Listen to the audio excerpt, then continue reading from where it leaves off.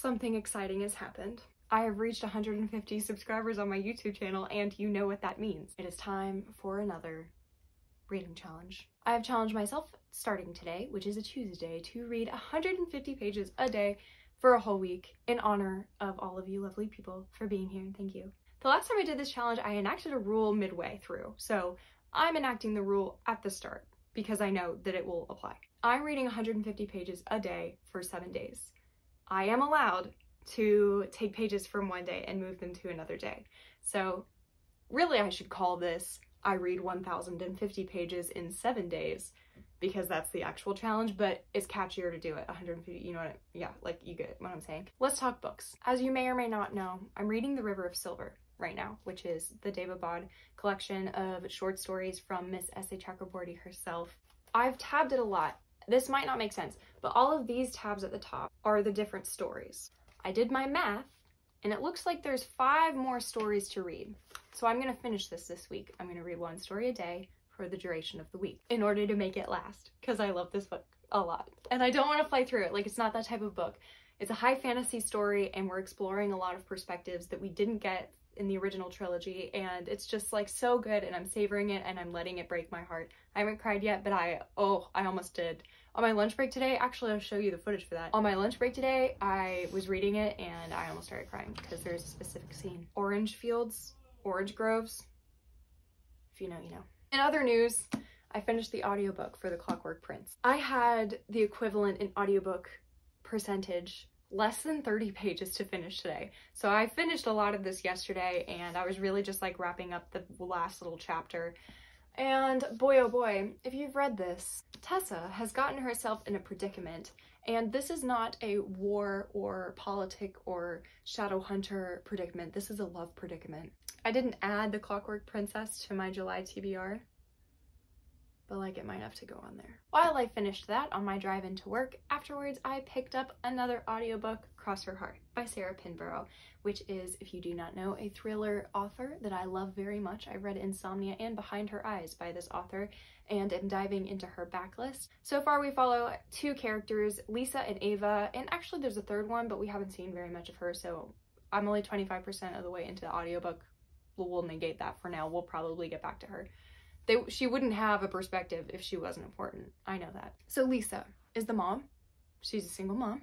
And Ava is her daughter. She's 16. Ava is talking to a grown adult man who is grooming her, obviously, through Facebook, but seeing her perspective, she obviously doesn't see it that way. He like understands her, and he knows I'm not a child like my mom does, and it's just like disgusting.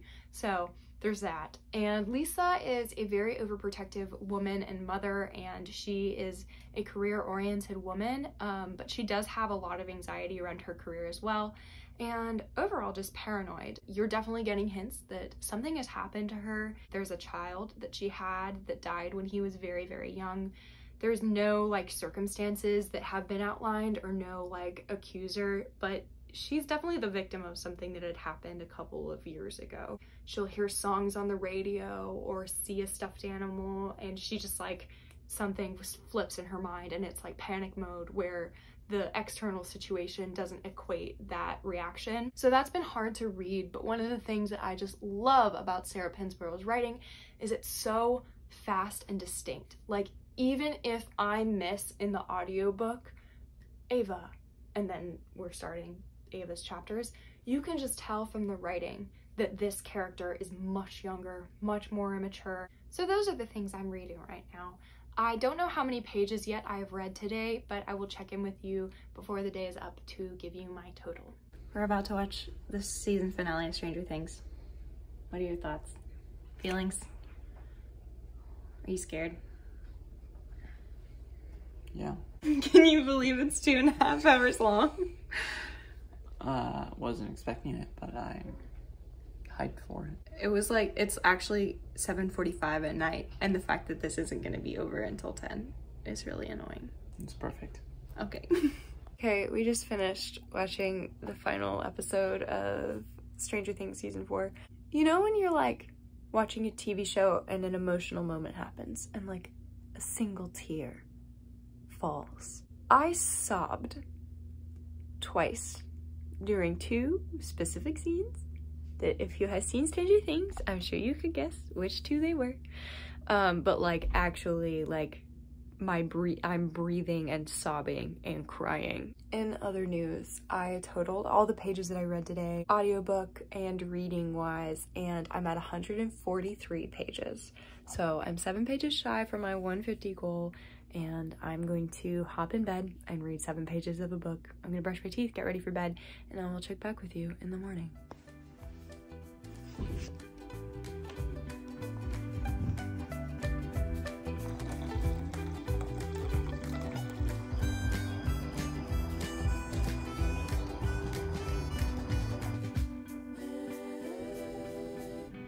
Good morning, it is Thursday morning. I didn't do any vlogging yesterday, but I did want to let you know that on Wednesday I also completed 150 pages.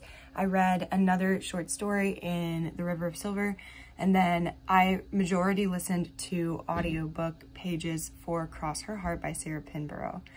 I am closing in on 70% of the way through with this audiobook, and there have been some reveals that have happened that I did not expect. So Ava, the daughter, has been kidnapped, and she had been talking to this guy online, like I mentioned, and she went to go meet him. Nobody really knew about it. However, while all that is happening, Lisa has something come out about her that affects her entire life, and she's been hiding this piece of her past, but it comes out when someone recognizes her in like a newspaper story. Now she's fielding a bunch of things. She's got cops on her. Yeah, it's been insane. Everyone is trying to find Ava, and Lisa is thinking one thing happened and the cops are thinking a completely different thing happened. So basically it's essentially chaos right now. Big trigger warning for domestic abuse, emotional abuse, sexual abuse. This book is really dark and holy wow. I listened to a lot of audiobook yesterday because yesterday I went to my community group, so I knew I wasn't gonna have any time to read in the evening. And essentially that's kind of what's happening tonight. So yeah, I'm gonna be listening to a lot of this audiobook. I might finish it, and I'll let you know my thoughts when I do. It's Thursday night. I read 150 pages. I finished Cross Her Heart, and it was pretty mediocre.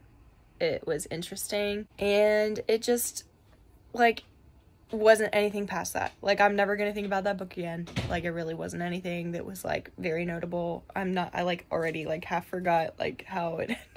What I have loved about Sarah Pinborough in the past is this almost like speculative angle that she takes at the end of her books, and it just brings it to a different level of like otherworldly existentialists that I really enjoy, and this book did not deliver on that. It was a very simple, basic thriller mystery. It wasn't even like super suspenseful. I will say though that she does a great job of changing up her POVs and keeping you on your toes with who is narrating. I'm gonna give it a 2-star because like it was good, but it like wasn't very memorable. I give out a lot of 3 stars because that's like when I don't really know like how I feel about it, but I'm pretty sure I know that this book wasn't super special to me, so that's why it's getting a 2. From there I moved on to another audiobook called Something About a Crash. Like They Will Crash. It's a horror story about this people who like were in a plane, crashed on an island, and it's like a remote thing, except this is from a series that's called like Creature Encounters, and the synopsis kind of hints that there's like something else going on. It's not just like a Lord of the Flies situation, like there's a monster or a creature that's gonna start preying on everyone, and I was like, I'm in the mood for some like monster horror. So that's what I read today. I read another 150 pages. I think I might have read actually over 150 pages today, but I don't know exactly how much. So I will check back with you tomorrow for Friday. I'm very excited for the work week to be over. Bye. What you putting in there? Blueberry kombucha. Matches the color. That's actually color. Is it gonna turn purple because of the beets? Oh, 100%. This blueberry beet smoothie.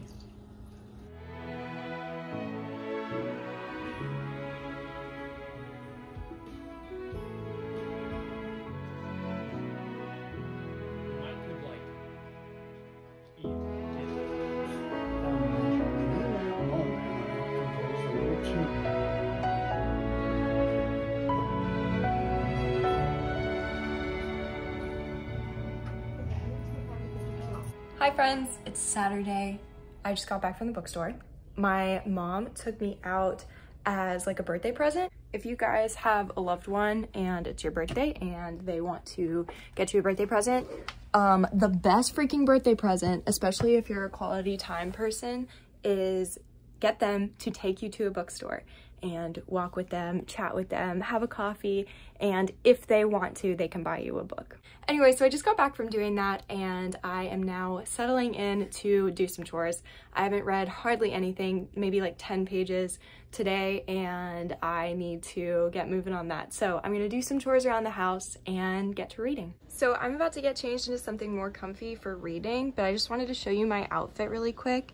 I went to the bookstore like this, and I just think it's super cute. I was really channeling Stranger Things. I feel like this is something Max Mayfield would wear, like the little striped shirt, these mom jeans, which I got for $6. They're Lee jeans, and they're super high-waisted, and they're like really like, they just fit really nicely. And then obviously the Vans, so yeah. Hi friends, it's a bit later in the evening. It's going on 6 o'clock, and we've just had a very slow day, slow afternoon. I wanted to give you an update though on my reading. I don't know how I'm gonna get to 150 today. I'm on page 164 of Echoes and Empires, and I was on page 70 or so, so I'm just shy of 100 pages. The reason why I might not get it done today is because we are going to a friend's house tonight for a birthday party that starts at like 7:30 and it's going on 6. So I've got dinner on. We're doing chicken, rice and veg, and just something very simple. But I did want to tell you about Echoes and Empires. The dust jacket is in the other room, so you'll just have to bear with me. But this is a YA fantasy novel about a girl named Joss. And Joss is in a society, thanks, that does not allow magic. It is illegal. While at an exhibition, Joss runs into a guy who accidentally spills some magic that he was trying to steal on her, and the two of them have to go off on an adventure. Basically, she needs the magic out of her, and the guy, Jericho, wants the magic out of her because he is contracted to steal it, and Binks is gonna come say hi. So that's the essence of what we've got going on right now. So far, they have encountered many obstacles already. Jericho is like very clearly a super dark character, and I feel like there's gonna be a romance. It's a YA fantasy, and I'm pretty sure there's romance in here. So it's good. It's really not that like amazing. The writing in it and like the dialogue between the two characters is like not very nuanced. They say exactly what they're thinking. I prefer writing that's a little bit more like atmospheric. This isn't super descriptive. Like it doesn't like tell you a lot about their surroundings, so it's hard to picture these people in the actual setting. And then just their dialogue, I feel, is very direct. It's very straightforward. There's not a lot of things that are unsaid, which especially when crafting a romance specifically, but in general, crafting any character relationships, I find that I get more invested when there are things that are unspoken. I'm not really getting that from this book so far, but I still have hope. I would say right now it's about a 2-star read for me. So I do hope that the stakes become higher and that the characters will mature a little bit.